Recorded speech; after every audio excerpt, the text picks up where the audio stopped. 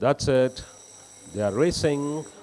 Not too good at the start. A couple of runners. That's great combo along with the D right time. And the one to take charge in the early is KENNA. Takes charge by about a 3 parts. They've got only the Brave coming from the outside draw to run a clear second. They followed then by towards the fence is Silver Lining. Joined on the outside by Callison going easy. Another length and a half behind is Cold Pistol. Followed by pushed hard now is Pontefract. Little easy is Farah.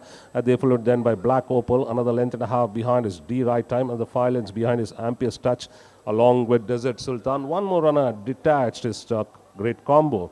Back to the leader as they start to negotiate the turn. KENNA easily in front, hotly chased by only the Brave all the way as they turn into the straight. They followed then by Callison. Brakes are now being released on Callison, whereas Cold Pistol pushing in Callison and gaining momentum. They followed then by Silver Lining. On the outside is Farah. Even more deeper out is Pontefract, followed by D right time with KENNA kicking on by about 2.5 in front of only the Brave, followed by Cold Pistol. Finishing fast on the outside is Farah along with Pontefract lugging in inside the last 100 now. KENNA extends well by about 3 lengths in front of the late finishing Farah. KENNA completes an encore, winning it, beating off Farah by 2, followed by Cold Pistol. They followed then by only the Brave. Callison then came